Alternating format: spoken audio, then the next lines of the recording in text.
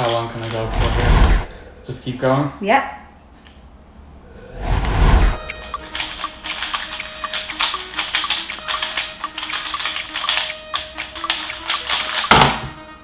So that was 6.9 seconds.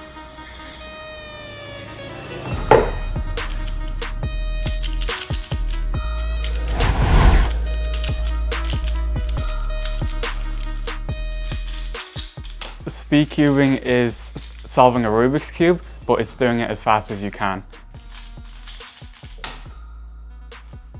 The world record at the moment is 3.47 seconds by a man called Yu Du from China.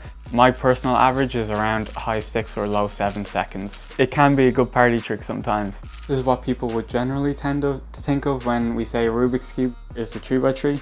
So 3 layers going across, and then this one will be the 6x6. So as you can see, there's more pieces on it, and there's 6 layers going across. And then the same again for the 7x7.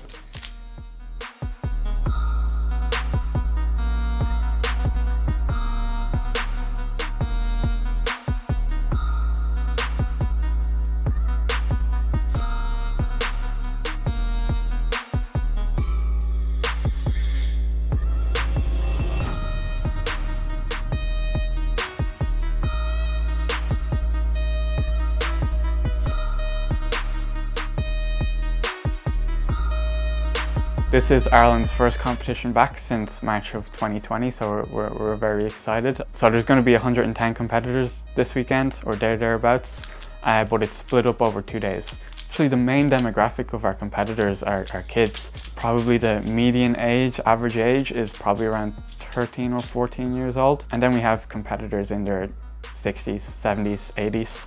And so like it's really all age groups. If you told 9-year-old me that you'd be in it, a Rubik's Cube solver, I'd look at you like, what are you on about? Like,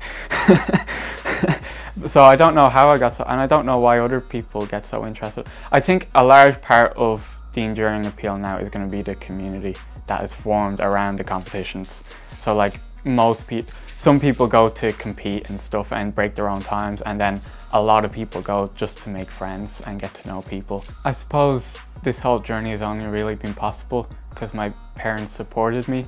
They like spent a lot of money in making sure that I followed my passion, and they're always very supportive of what I've done, as weird and quirky as it is. So that wasn't half bad. My own personal times are probably going to stay still now. I think I've gotten pretty close to my limit, and with less time to practice, I'm probably not going to get too much faster from now on. But if other people can go to competitions and break their own times, then I'll be happy. And so my main goal now will be organising as many competitions as possible.